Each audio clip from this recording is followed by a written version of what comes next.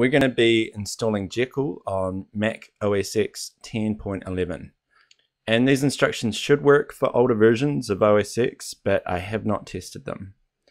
To begin with, we're going to install Xcode.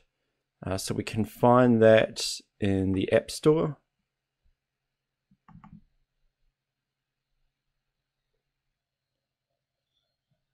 And we'll just search for Xcode here.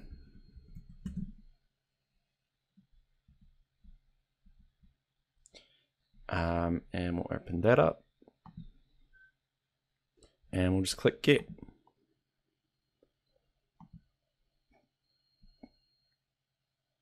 Okay, now I've installed Xcode. Let's open it up. And the first time we open Xcode, it's going to ask us to agree to the license. So I'll just click Agree, after reading it, of course.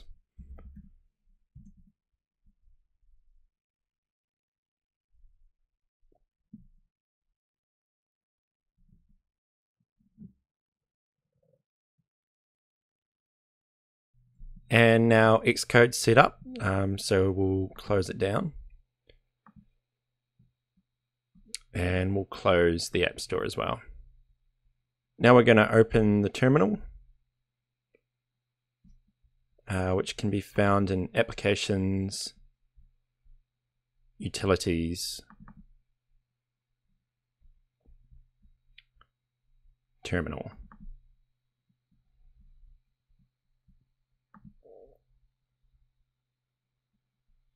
And we're going to install command line tools.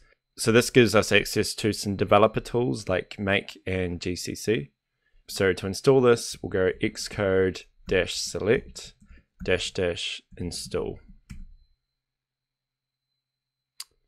So that's going to open up this window, and then we can just click install here. And I'll agree again.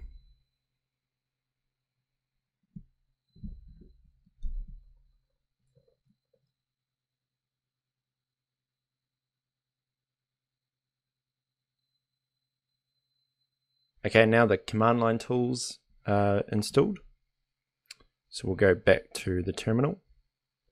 And now we're going to install Homebrew, which is a tool that allows us to easily install other packages like Ruby. So I'm going to paste in a command here. You can find this command by going to the notes for this cast or heading over to the Homebrew documentation.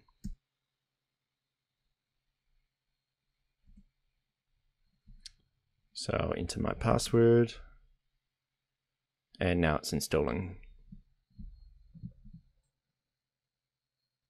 Okay, now Homebrew is installed, so we can use Homebrew to install Ruby. So we'll type brew install Ruby.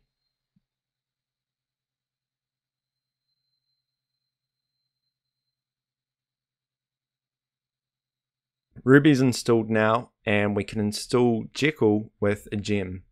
So gems are Ruby's dependency management system. So if we type sudo gem install Jekyll and our password, it's going to install Jekyll for us.